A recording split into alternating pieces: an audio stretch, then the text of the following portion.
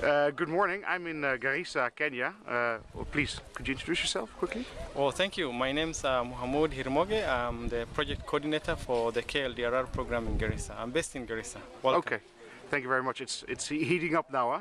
Yeah, it's going on well. Exactly. And so we're out today to visit some sites that you're working with, correct? Yeah, we are actually off with the first site. We are almost done, and we're proceeding to back. Yeah. So right now we're at a health facility, or is it a dispensary? Which is a facility? This is a health. This Medina Health Center is Okay. is a big facility serving more than 500 households. Okay. And so how long have you been supporting this facility? Oh, at least for the last 1 year we were here. Mm-hmm. Yeah. Yes, because we got a tour and we found out this. Again, in the back you can see the new tank that's been set up. That is getting water from the local water board. Is that correct? Yeah, it's getting water from the local city water, the Garissa Water and Sewerage Company, abbreviated as GAWASCO.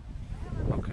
Yeah. So, in your opinion, what are one of the major issues this health facility is facing? Well, this health center would still require some more water storage because the water system is not so reliable here. Sometimes they get quite a number of patients, and therefore they seem to be having increased number of patients. Therefore, they'll need more personnel. We also plan to improve on latrine coverage by providing more VIP latrines. Okay. Well, thank you so much, and I enjoy having to be here. And let's see you next visit then. You're most welcome. Welcome to Garissa once again. Thank you very much. Thank you. Bye. Bye. Bye.